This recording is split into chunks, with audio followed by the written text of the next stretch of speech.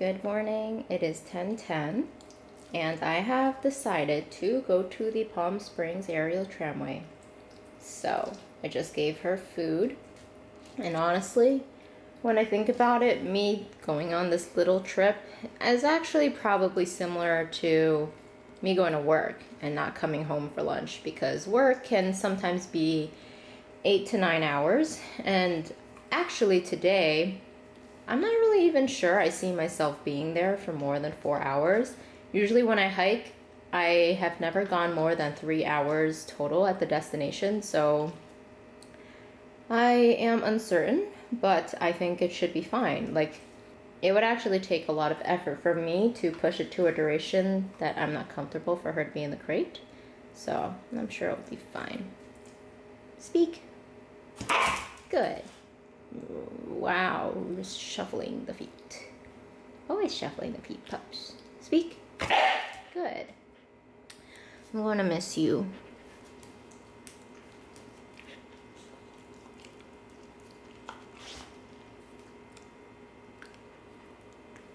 I'm gonna miss you. I will see you later tonight, okay? I hope you dream well. Great. Good girl.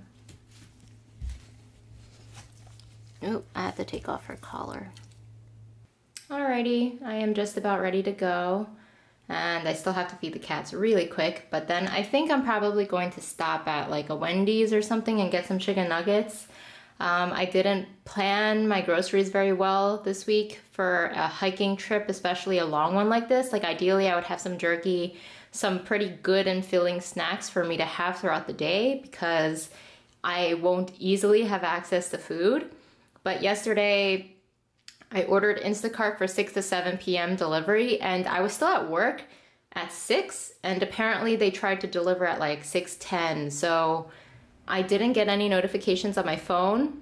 Apparently they tried to call Shane, because I've just been leaving his phone number under my order numbers, and it's just, I'm kind of pissed off about it too, because they charged me $15 for failed delivery.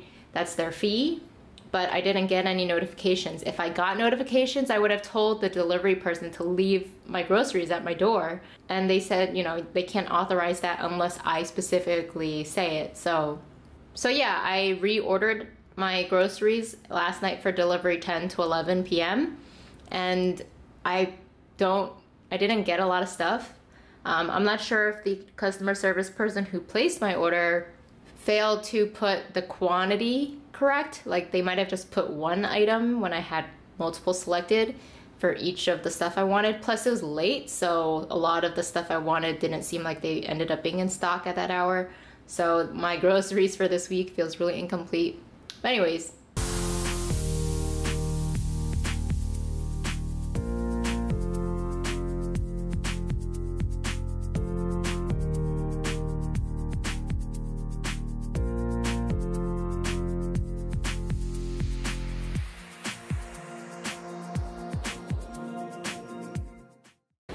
alright, so I got my ticket. It is so hot on the seat right now. Like, it's 106 degrees out here. Okay, so I finally made it out here. I'm sitting outside because I don't board until 1:40. So don't mind me moving around a little bit because it's so hot on the seat. Like, it's burning. It's so painful. But I'm boarding in about 15 minutes. My ticket said 1:40 and it's about 1:20 right now. They're boarding the 1:30 very soon. And finally made it here. That driving took forever.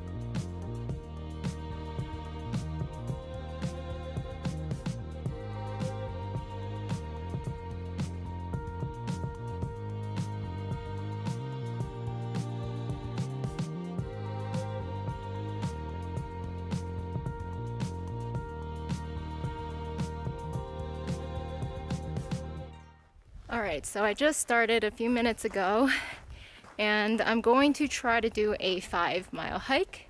It is nice and cool up here, although a little bit hotter than I was expecting. Man, I kind of wish there were a few more signs at the very start because I'm actually not positive I'm on a trail.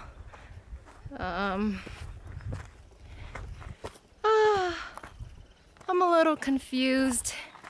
I feel like I'm kind of lost, but I'm sure I will see a sign eventually. I mean, I basically kind of just started, so there's no way that I won't be able to find my way. I don't actually own a compass. Maybe I should as a hiker, but I usually or generally have a very good sense of direction. So there's a fucking bug buzzing above my camera, Jesus. But yeah, I think I'll be fine.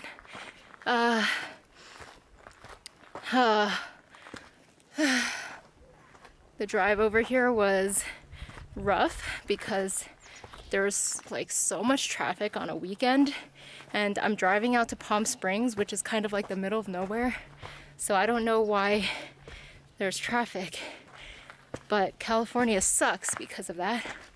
I don't even know if I want to stay here anymore long term because of crap like that. Okay, my arm's getting tired. Quick break to enjoy the views. I'm on like a rock right now, trying to get a little more elevation for better views, although I have this thing right in front of me, so I don't really think I feel like putting the effort into scaling it for even higher views, but it's hotter than I thought it would be. I found a little piece of tree that is a good height to record myself without having to hold the camera.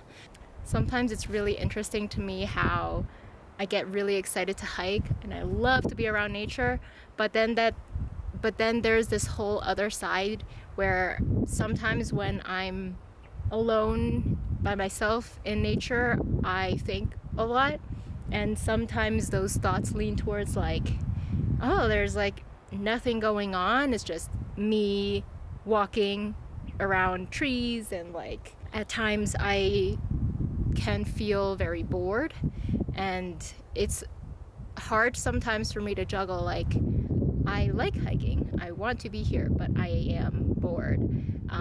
I think sometimes for us as people, when we're around, you know, computers all the time and we constantly have things we can turn our focus to,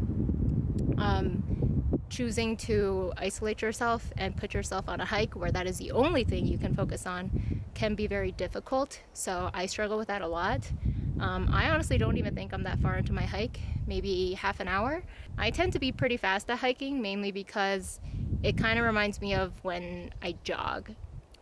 At least back in like middle school and high school, when we would run the mile, I would feel really, really tired after maybe like the first or second lap, but I feel like that constant motion of jogging just made it very difficult for me to just randomly slow down, so I would keep going even though I don't want to. So it's kind of similar for hiking. Like, I hike at a pretty fast pace, and I guess at the same time I don't actually feel fatigue that quickly. I mean, I am tired, but I don't necessarily slow down my speed by that much. So yeah, it is really nice though, because I've only come across a few people. I mean, the tramway station and all of that was very, very, very packed, and I wasn't a big fan of that. There were a lot of people, but being out here, it starts to really fan out, and I love it. But it just sucks because the drive is way too far, 2.5 hours one way. So I would definitely want to come here more frequently, but the long drive and the long wait at the station to go up the tramway, I think it took maybe like 30 to 40 minutes before I was finally up here and able to start hiking. So that's like 3 hours and 10 minutes before I can actually start doing an activity. And that's gonna be 6 hours and 20 minutes total. So that's just a lot. So I'm gonna keep going on my hike, and I think what I really would like to not focus on is, I feel like I give myself a lot of pressure when I do stuff like this, especially today, where I'm like, let me get this hike done over with really quick so I can go home to Riley, because I still give myself a lot of pressure about leaving her home too long. I feel a little bad, but I didn't want to walk her this morning because if I walked her, then I would feel even worse for not giving her water because she had just kind of exerted herself, and I can't give her water today before I leave for this long. So all these thoughts, I really focus on Raleigh too much. I think it's a good and a bad thing. It definitely shows that I love her and I really want to be the best pet parent for her.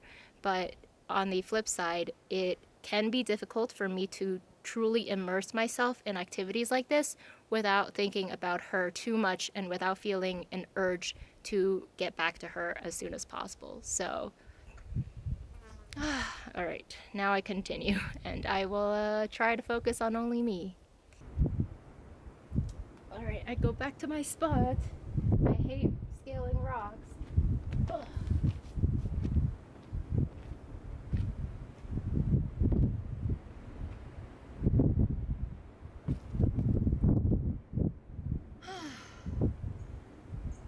The view is so pretty.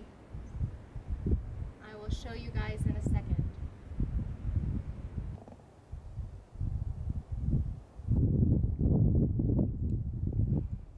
Absolute silence. There's like nothing here.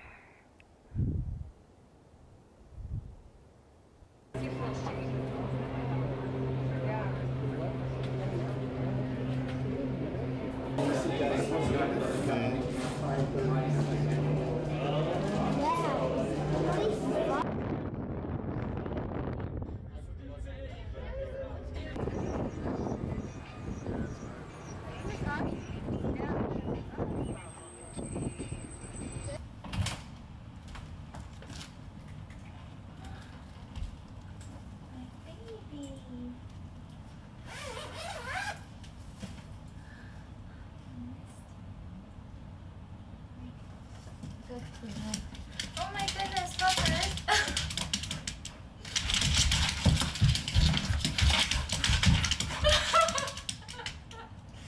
Hi, Puffs! Wow, you're licking me so furiously.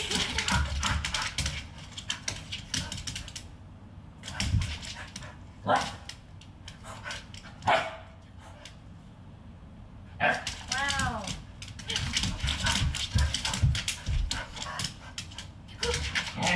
Good. Oh my god. You're going crazy. You know, that's alright. I know normally I don't really want super excitement right outside the crate, but I have been gone all day. Right?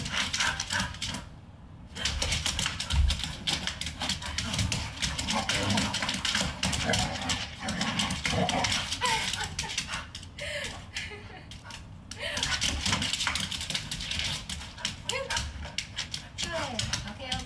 Let's take you out. Oh wait. She's really thirsty. Oh man, I should have brought the camera outside right when I let her out to pee, and before she pooped. She like ran around that tree in front of my neighbor's house like 10 times, and it was so cute seeing her do that because she doesn't often have that much burst of energy where she just hunchbacks for 10 rounds around the tree, and I didn't catch any of it on camera. But yeah, that stuff doesn't happen too often because I don't really often have her going 8 hours. So, oh, she drank like, oh, pretty much all the water. Now she's gonna be choking a little bit because, I don't know, she has always failed at drinking water. I'm so happy to see you. You're adorable. I'm so happy to be home. Honestly, I do think that I wasn't fully able to enjoy the trip because I was constantly thinking about like the time and not feeling like I could hike for the whole duration without making it too long. And I do think a lot of the driving and the travel drained the shit out of me because by the time I started hiking, it was already 3 hours since I left my house, and that's just too much. It's really hard for me to still have the energy to hike for hours and then drive home for 2.5 hours. But the interesting thing that I think I've learned drastically today is that I don't think I want to live here in the future. And that might not seem like a very groundbreaking thing because I just moved here last year, but it seems groundbreaking to me because since I've been here, I've loved it because of the weather. I walk Raleigh 2 to 3 times a day and I love it.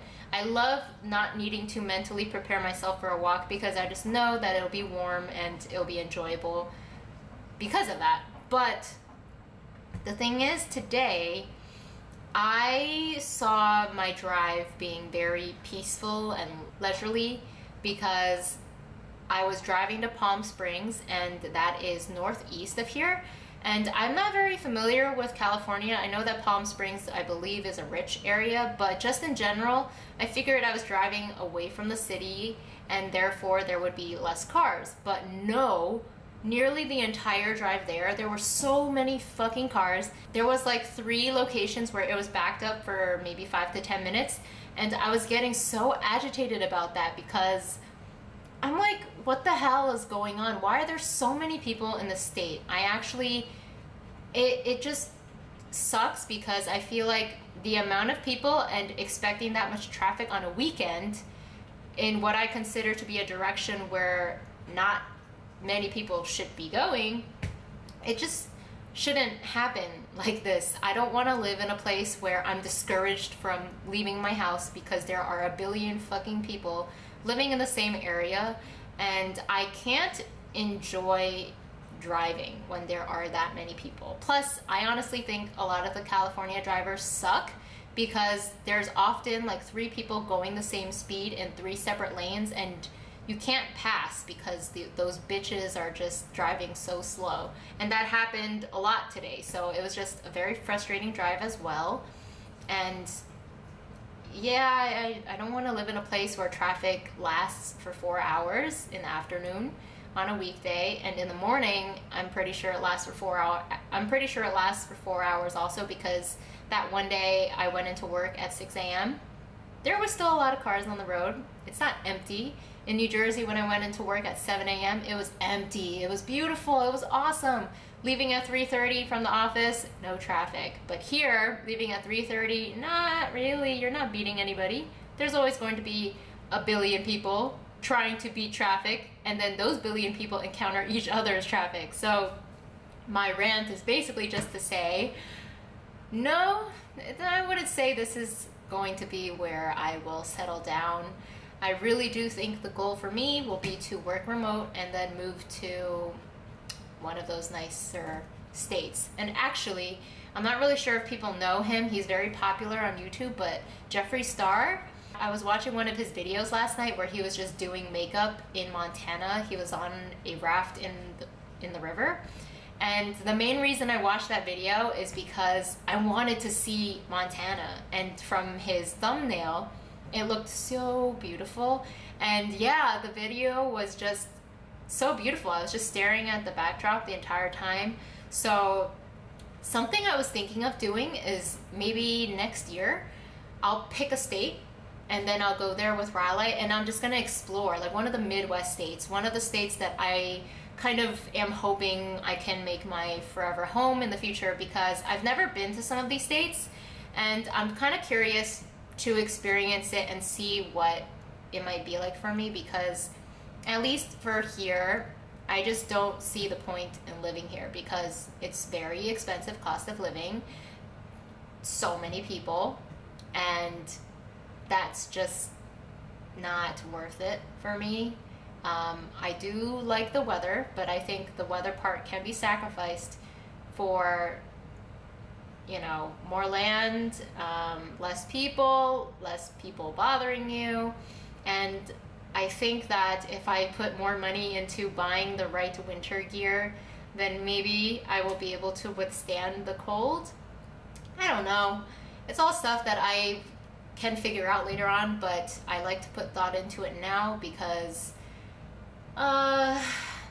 it's just stuff I really look forward to. So my experience today traveling there and driving and realizing how ridiculous the traffic is here, I don't want to stay around long enough to see it get so much worse.